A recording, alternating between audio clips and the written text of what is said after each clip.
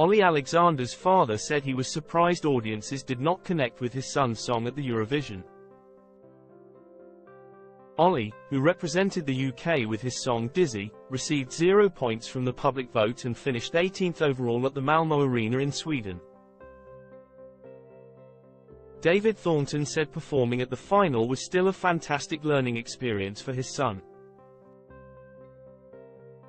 Mr. Thornton told the BBC from his Eurovision party in Sheffield, "It's one more step to wherever H is going." Olly, who was born in Harrogate, North Yorkshire, received a total of 46 points from the jury but nothing from the public vote. "I enjoyed every minute of it," said Mr. Thornton. "To me it's a real surprise the public didn't sort of connect with that song, though the juries gave it a really good score."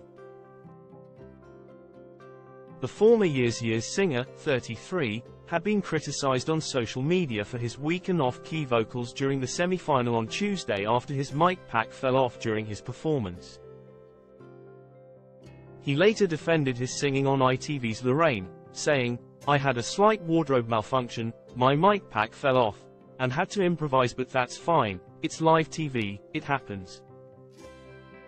Despite the UK's disappointment, Mr. Thornton said one should always look on the dizzy bright side. "This is going to be a fantastic learning experience for him. H has had a wonderful time out there. It is just one more step in wherever H is going to go next." Meanwhile, Switzerland won the contest with a total of 591 points. Swiss singer Nemo performed The Code, a mix of opera and hip-hop, and became the first non-binary artist to win the Eurovision.